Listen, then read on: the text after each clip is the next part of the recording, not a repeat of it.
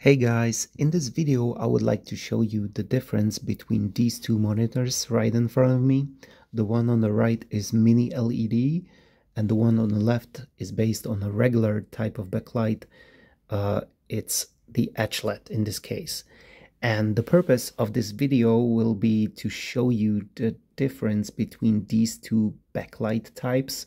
So I'm not going to be focusing on any other picture quality areas like response time, colors, brightness, or whatsoever.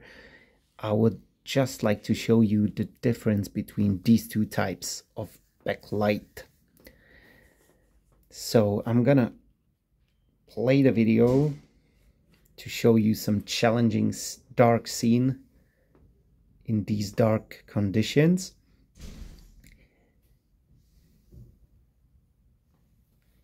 And the difference will be very, very obvious.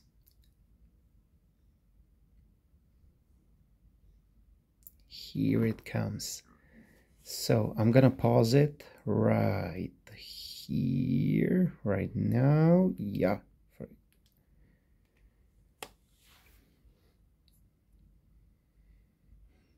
So the difference is so significant, right? The one on the right, it uses the mini LED type of backlight, which means there is the full array local dimming principle. So all the LEDs behind the panel, they work in individual dimming zones, and these dimming zones can be turned off completely. Only the LEDs behind this object in the middle of the screen, they work, they shine, so they can create the details here. But the rest of the screen can be really inky deep because the LEDs behind the panel are turned off completely. The one on the left, Edge LED, here we can see this monitor doesn't use any kind of local dimming feature, so the whole screen seems to be illuminated like this. There is also quite significant light leakage because this panel is IPS, and IPS type of panel cannot close the subpixels fully, so there is still some light leakage. The one on the right, it's VA type of panel with better dark state, so the pixels, the liquid crystals, they can close almost fully, so there's almost no light leakage.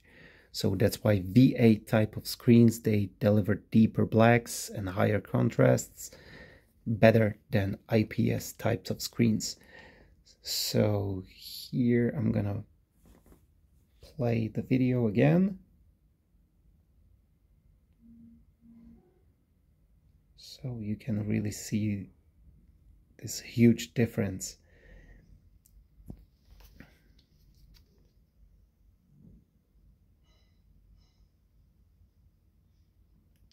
I can pause it again, also to show you how to check whether the display is based on VA or IPS. If there is a bright area, I can put a finger on the screen, and if I move with my finger, it does this kind of like a trail. So if the display leaves this trail behind my finger, it's a VA type of screen. IPS displays, they do not do it. So this is IPS and this is VA. So it leaves this kind of trail behind my finger or behind my knuckle. So this is how to check whether the display uses VA or IPS type of screen. Just to let you know, this is